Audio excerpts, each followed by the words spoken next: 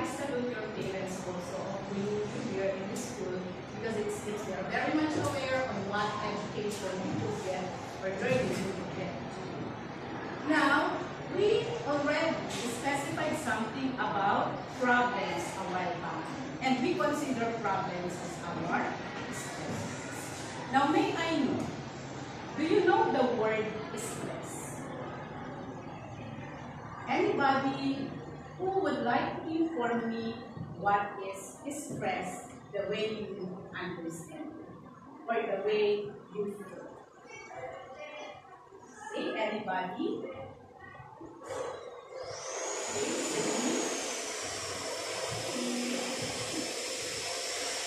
Are you having a stress today?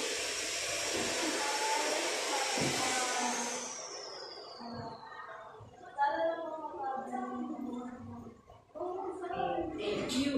So I guess you don't want to share your stresses, or you are not feeling or having the stress today. But let's see. Upon learning this stress management later on, I hope you will go deeper towards an understanding of what is stress and what is stress management. But before that, I would like to give you first the competency that we need to develop today. Okay, so on how we will be having this stress management, I want you to group yourselves into 4, and then this is the situation.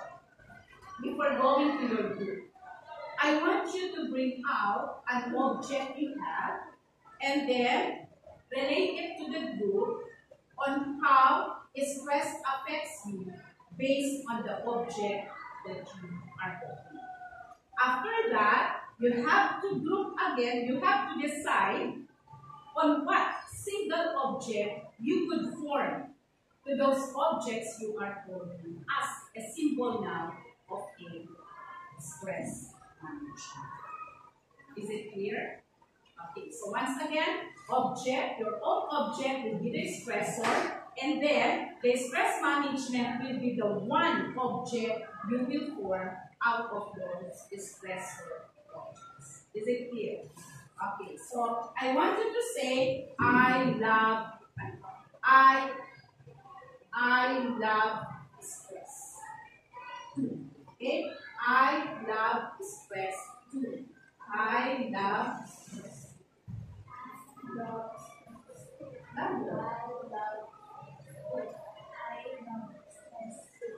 I love stress too.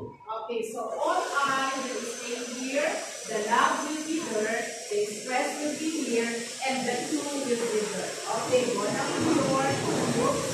Now I will count 1 to 10, 10, 9, 8, 7, 6, 5, 4, 3, 2, 1. So I guess your groupings will be face to face. Okay, so that you can have the object. Okay, you turn around and then face the object. My dears, you need to turn around so you can also use it. Okay, now you need to bring out, you are contented there. We have time to see. Okay, so you may start now having discussion. Again, this is the instruction. May I have your attention once again? Bring out an object you have in which you would compare it to a stressor based on its characteristics. After shading it, you have to come up with one object in which you would say that this is an object in which we could relate it to stress management. Okay, is it clear? Do we have any question? Okay, so you may start now. I will give you 5 minutes to do that.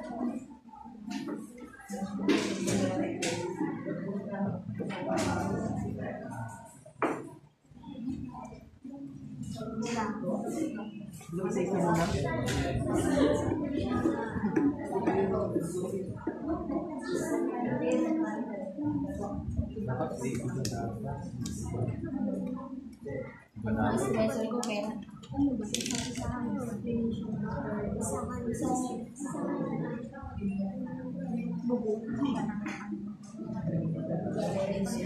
Nag-iisang gamit ang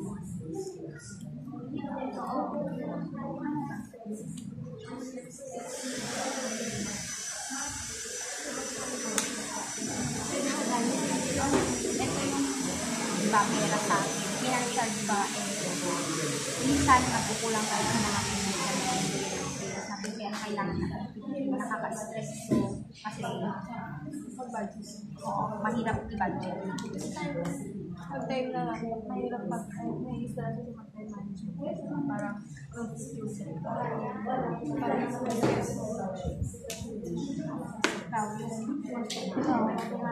minsan ko na iintindihan sa ulo kaya ako nag-iintindihan. Bakit sa ngayon? Minsan hindi ko naiintindihan sa iyo na ba't ako ikaw. Hindi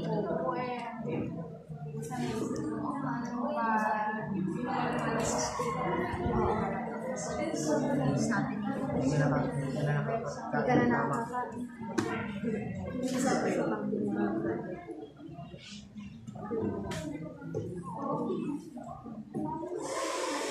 Ano explanation niya ka?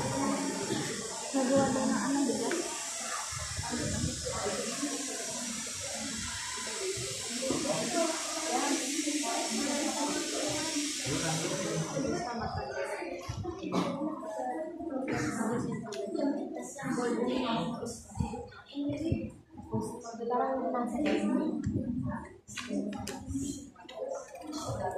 Okay, you've got 4 minutes left. 4 minutes left.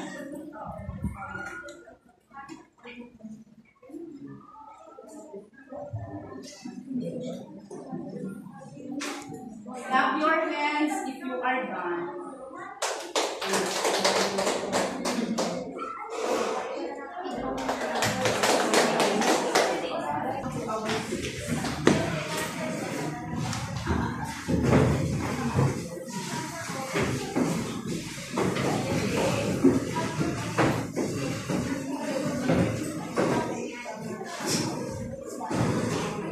Okay, are we all set?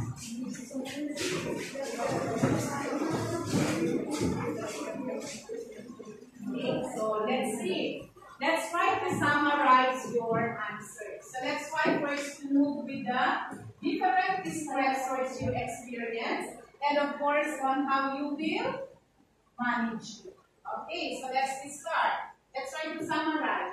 What are the stressors being mentioned? Okay, anybody would like to raise your hand? Okay, very good. Financial. Okay, what else? Yes. Okay. Time management. Okay. Time. What else? Studies. Studies. Oh, you are telling that studies are our stressors. Okay, any other hand? It seems everybody is raising their hands here. How about here? Gadgets. Okay, what else? It seems these are all materials. Are you not having stress in social environment? Okay, anybody is here? So it seems you are very much being stressed by this. Okay, what else? Social issues. These are now the chismes and blues. Social issues or remember now the stresses. Okay, what else? No more? No more? Okay, so let's try to see now. How do we manage financial problems?